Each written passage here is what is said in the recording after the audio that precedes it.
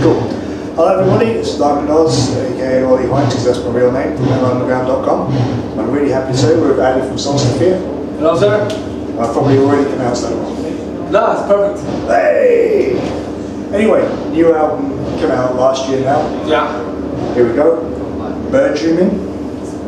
Proper, yeah. Yeah. It's been getting very positive reviews, which is nothing new. How pleased are you with the overall album now that you've had so much time to dissect it, analyze it? Well, the album is it's more. The stuff is more mature now because we wrote the stuff quite fast. Some of the songs we didn't really know. Certainly, we never played them live.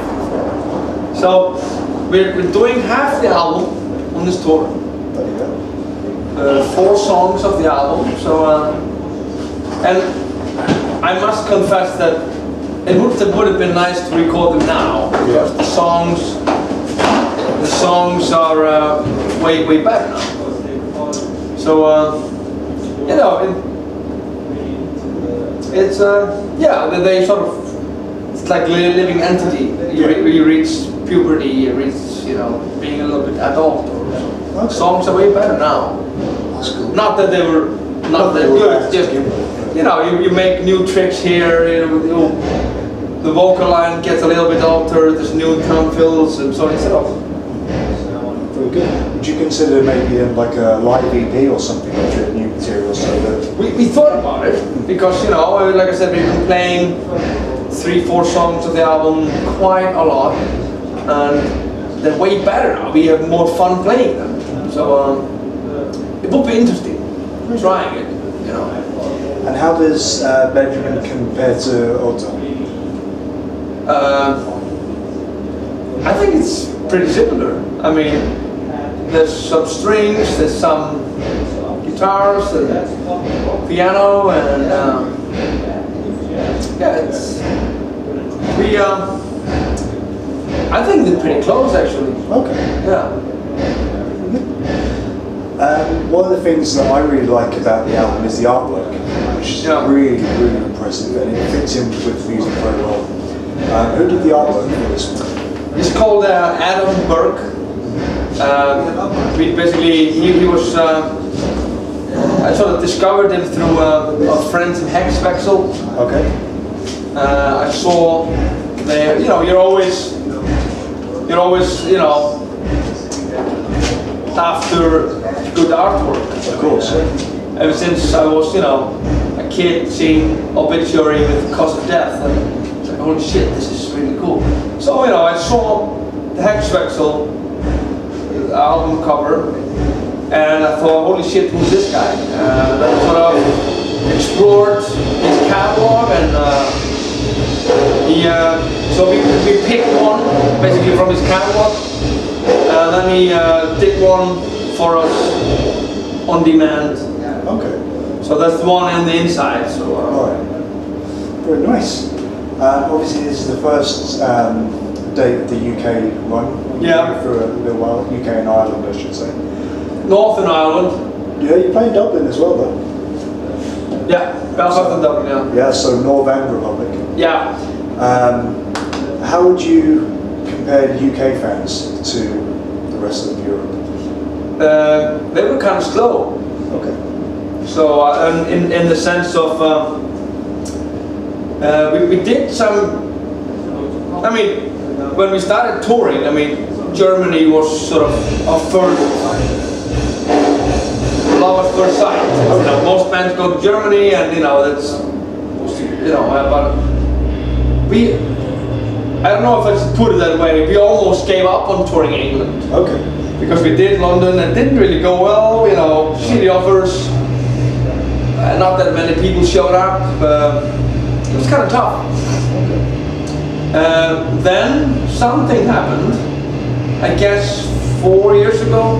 Okay. We started, I think, similar to this one. I think this is sort of third time we do 4, 5, 6 shows in the UK.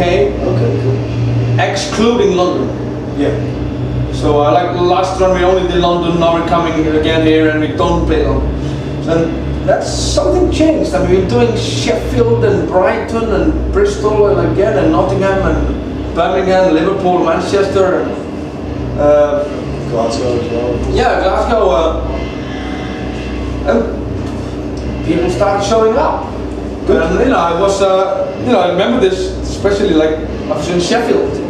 I know nothing about Sheffield, except the flapper. I know nothing about it. Yeah. But I'm not saying we're playing big venues, but we're playing fairly small venues, but it was packed. Yeah. And the audience enjoyed it, and we had great gigs. So yeah, it's sort of. I'm not gonna say it all sounds really open, like our latest fan-based trophy. I mean, but it didn't go. It was a struggle. Yeah, it was a bit of a struggle. Yeah. Well, it's good, but it's great that you've. Sorry, mate. Yeah, and especially because we have so many sort of British influences. Yes. Coming from, of course, being in Beatles or Purple Zeppelin, all that stuff.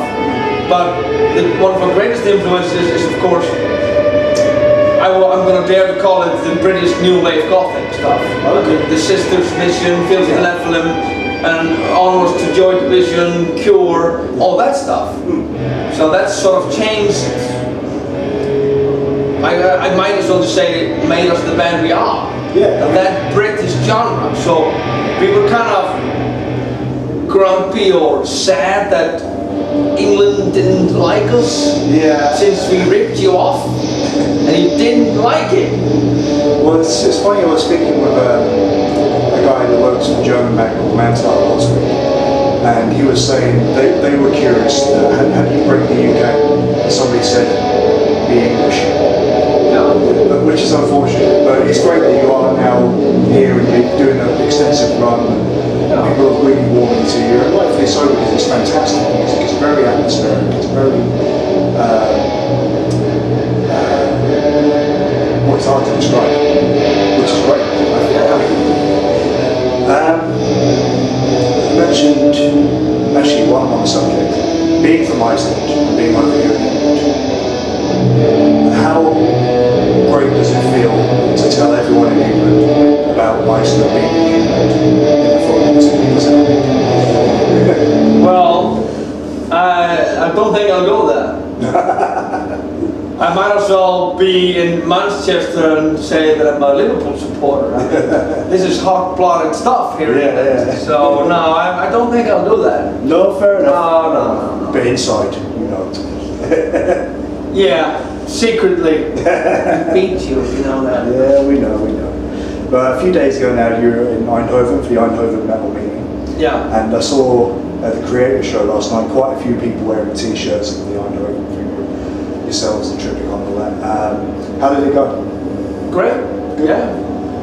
That was the last show we did with our friends in Continuum. So. And some other friends on the bill. Sadly, we missed Tryggvason and Necrophobic and all the bands that are friends of ours. But it was a sold-out festival, packed house. We had a great time, and it was great. Very good. Very good. I've been reading a lot about a Sólstafir live is something else. Can't miss Sólstafir. They're fucking amazing. Oh, people putting pressure on in orange. People dress, fans, people that go, I don't really like the music, but I saw them and they were amazing. So what, in your opinion, makes a Sólstafir show so special? I don't know. I have no idea. If people,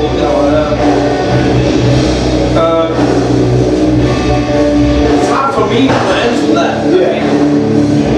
I just think that, and I dare to say no, that we are a little bit different than most other bands. I mean, you can't really say that our music is just like this band, just like that band. Yeah. So, therefore, when we are doing a proper gig, it's a little bit different than any other band playing live. And again, we of course totally. I'm not going to say rip-off. I'm always calling it a tribute because it's obvious. You know, Fields of the Nephilim and all that. So you know, we like to keep it a little bit goth. Yeah. Nice. Even though we're in no way a gothic band. No. I mean, again, you can't compare Sólstafir to Paradise Lost or something like that. Let's say it's. I mean, we do our best. Yeah. And just as long as you have good monitor sound and you're enjoying yourself, so. Very good. Just finally, then, what does 2019 hold for Sólstafir? Well, we are doing a string tour, sort of to tour with a quartet. Okay. And a piano player. That's in the first quarter of next year. Okay. Or the second quarter, I don't know. That's what we're doing. Apart from that, we are going to start to write a new album. Okay. Sort of when we, I guess we'll take a month off or something, but when we come home. But you know, so we'll start writing before the summer. You don't really write much in the summer. You're doing festivals and stuff. Yeah. After the summer, we'll keep on writing, and hopefully we'll be in the studio. Like a year from now or something like that. So, you know, writing music and this, you know, we're doing some more obscure songs on this string tour. Okay. Some older stuff with more epic or, you know. Very good. Well, it sounds great, and I'm really looking forward to seeing you tonight for the first time. All right. Yeah. Thank you so much, Ed. Cheers, man. Thank you.